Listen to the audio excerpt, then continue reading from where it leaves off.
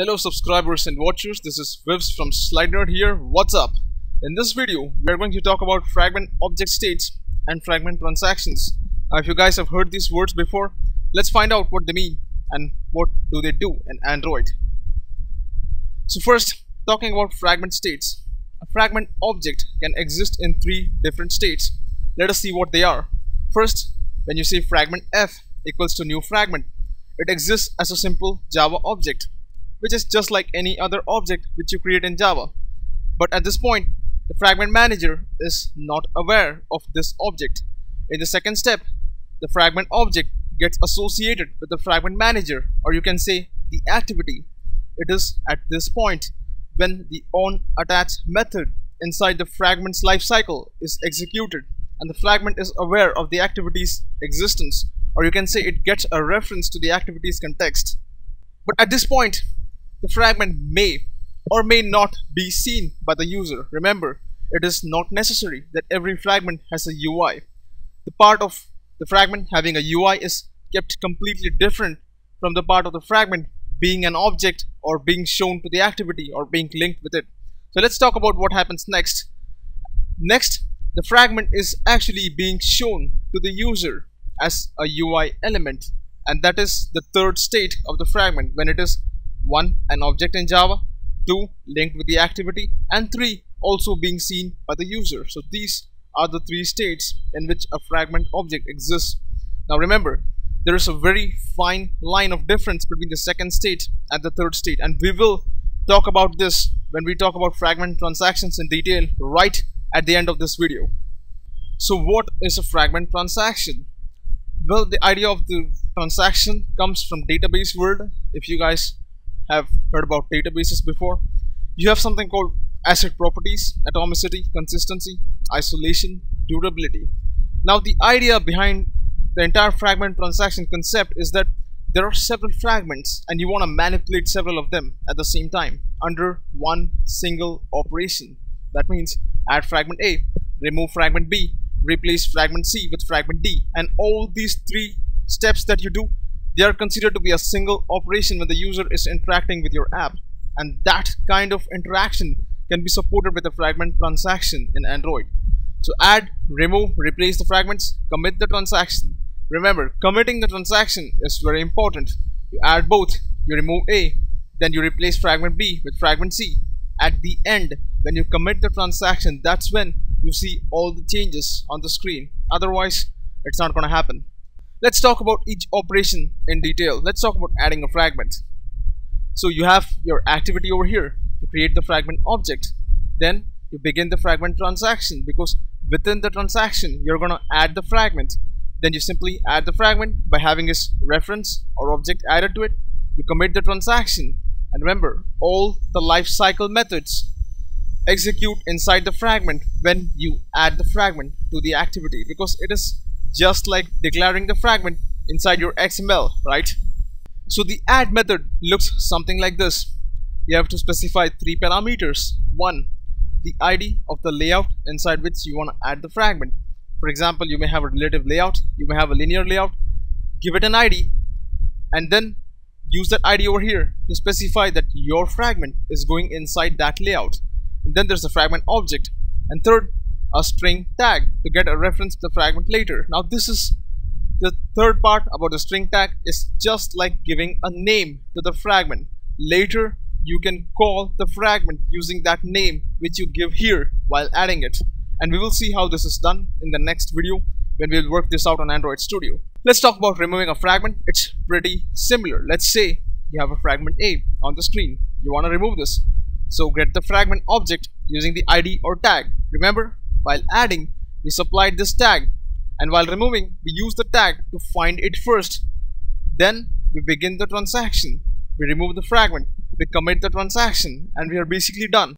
So as soon as you commit, you will see the changes on the screen take place, and then all the lifecycle methods inside the fragment execute. If you guys remember the fragment lifecycle, where I've talked about it in one of my videos, there are different methods: on destroy view, on destroy, on detach. They all get executed when you're removing the fragment from the activity. So the remove method looks something like this. You just have to pass the object that you want to remove. And that means first you have to find the object, and that is the reason why in step 1 I said get the fragment object using ID or tag. One more thing to notice is that you cannot use the fragment object after removing it, because the UI is completely destroyed and the fragment is not associated with the activity anymore. But it may or may not be null at this point. Remember, the part about it existing as a Java object is different from the part about it being linked with the activity. So let's talk about replacing a fragment. Now this replace method is more like a convenience operation. Now most of the times you'll be removing one fragment and adding another fragment, so that can be combined into a single operation called replace. Let's see how that works. You have a fragment A, you want to replace this fragment A with something else. So let's see how that is done. We remove the fragment 1 and we add another fragment. So when we do this, inside the first fragment that we remove, we are calling the destruction lifecycle methods, and inside the second ones we are calling the constructive methods that like on create view, on create, on activity created and stuff. So create a new fragment object and simply specify the layout ID where the old fragment is contained and call replace. Now we will see how the syntax looks exactly.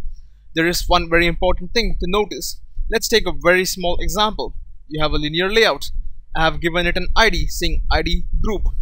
Then I have the fragment where I have some class given to it and there is an ID to the frag. When you replace a fragment by saying transaction.replace, you supply the ID of the group where the fragment is contained, not the ID of the fragment. This replace operation is like saying replace the contents of this group, which is this linear layout, with the new fragment object which is given here, new frag. Now let's talk about something attach and detach a fragment. Now this is part where we will be discussing about the difference between the second and the third object state of a fragment. So here we have a fragment over here. Normally when you create a fragment, what do? You create the fragment object, you associate with the activity, and then you create the UI, right? The onAttach method is called inside the fragment to notify that the fragment has been attached to the activity. But when you say transaction.attach, you simply create the UI. It is like keeping the fragment object and its relationship with the activity intact, but simply hiding and showing the fragment by calling attach and detach. So remember, the onAttach method in the fragment is called to notify that the fragment has been linked to our activity, but the transaction.attach is like showing the UI. So now at this point the fragment is shown to the user. So whenever you say transaction.attach in the fragment lifecycle, onAttach method does not get called because your fragment is already associated with the activity when you have onAttach being called. Now again, if you guys are not so clear about this, we will work this out on Android Studio, and at that time you'll observe this clearly. Because remember, transaction.attach is just like saying show me the fragment, and when you say transaction.detach, it's like hide the fragment. So at that point the fragment is not completely destroyed, neither is its relationship with the activity destroyed. Remember that. Again, let's talk about the normal destruction process. When you say fragment.remove or something, so you have your UI being destroyed, the association or link with the activity is also destroyed, and the fragment object is also destroyed. But then when you call on detach, you're notified here that the fragment has been disassociated with the activity inside the lifecycle. Remember, this is the lifecycle method on detach. But then when you say transaction.detach, it is like saying hide the fragment. You're not destroying it, you're simply hiding it.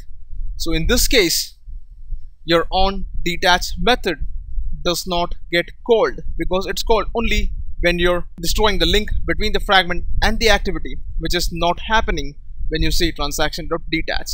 Now again, if this last part it's not so clear, we will be working this out on Android Studio with a nice example. So I hope you guys have understood something about the basics of fragments and transactions. If you like what you saw, please subscribe to my channel, comment, and let me know your thoughts. I would love to hear from you guys. Thanks for watching. I'll catch you guys in the next video. Have a nice day.